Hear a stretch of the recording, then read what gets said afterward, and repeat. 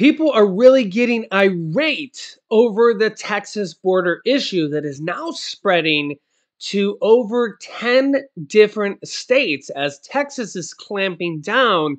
But now migrants and illegal immigrants are now spreading to multiple different states, especially some states like California that are actually welcoming them with open arms, where millions of illegal immigrants are going and actually being welcomed with open arms and not seeing the resistance. Also, we're seeing a lot of people irate over things like this. This was actually shocking to me, and please let me know your thoughts on this in the comments.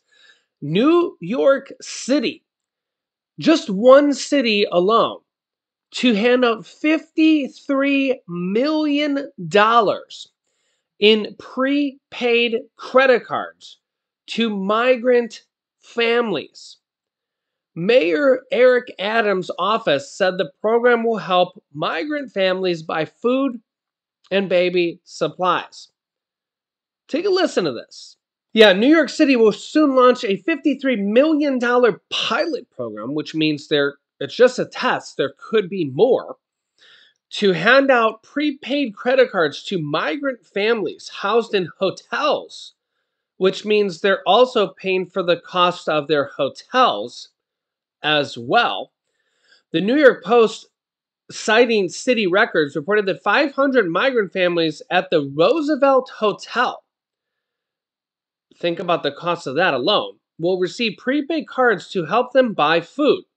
The program is intended to replace the current food service provided there. Think about all the costs here.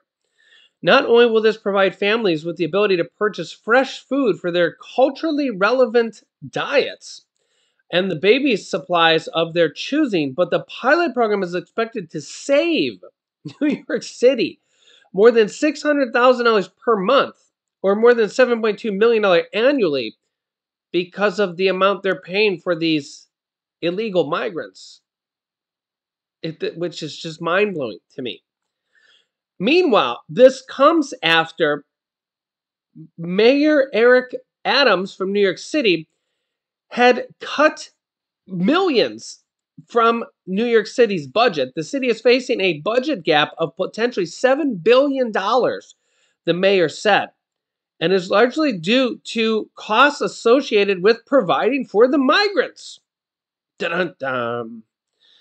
He said, quote, previously, we have a $7 billion budget deficit, and he cut $100 million from the school education department. Wow.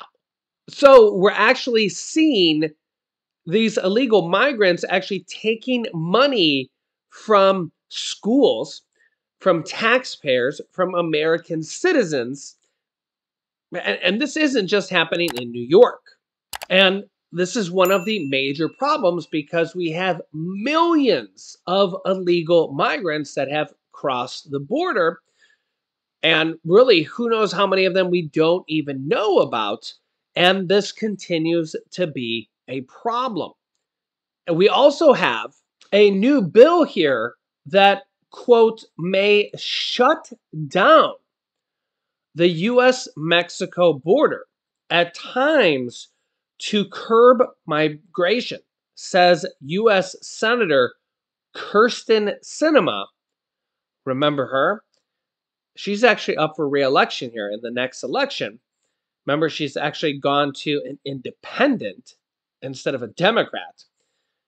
We'll see if she gets reelected. She says that she and others at work on the bill that requires temporary closure if over 5,000 undocumented people cross per day, which is amazing to think about, that many people crossing per day. But this is actually what happens, people.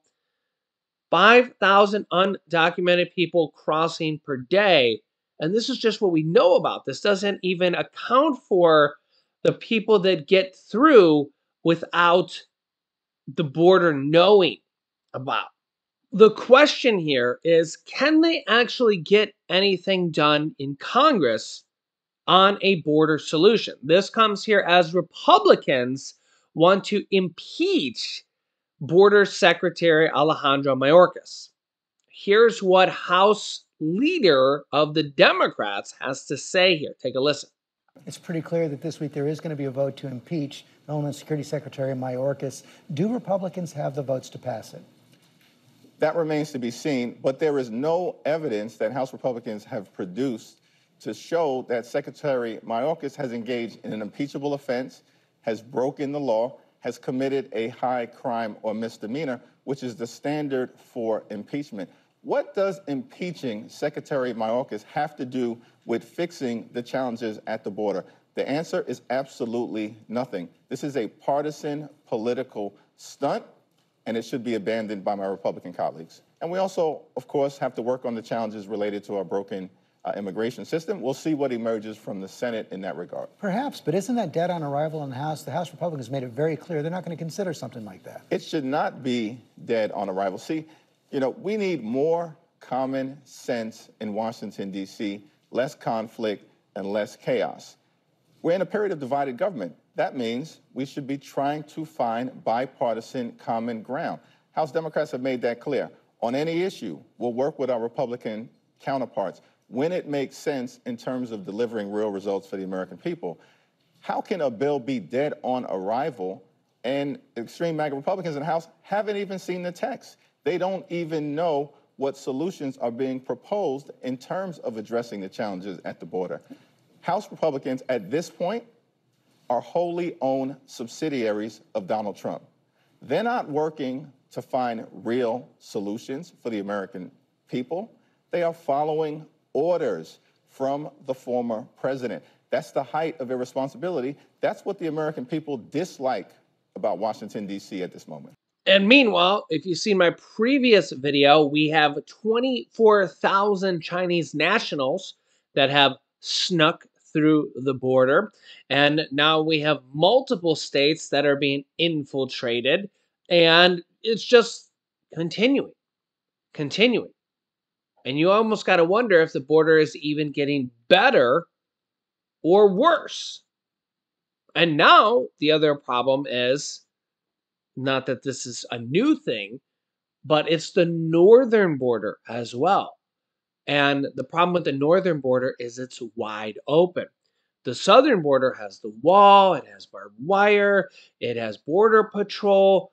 The northern border is much more wide open, the Canadian border, than the southern border is.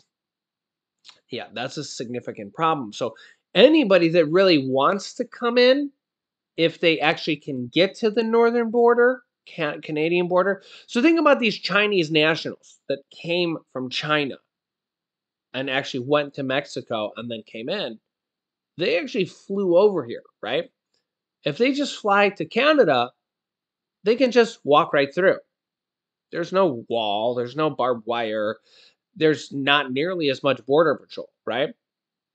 If they come through Canada, it's literally wide open. If you hear people say, oh, the border's wide open, the border's wide open, think about the northern border between the US and Canada. That's really wide open. Talk about a problem. Let me know your thoughts in the comments. I'll keep you up to date as this situation evolves. Thank you so much for liking. Share this video with anybody that needs to hear this information. Make sure to subscribe down below so you don't miss out on new videos. Click the bell icon after subscribing. New videos come out here every day at 8 p.m. Eastern Standard Time. And I will see you in the next video.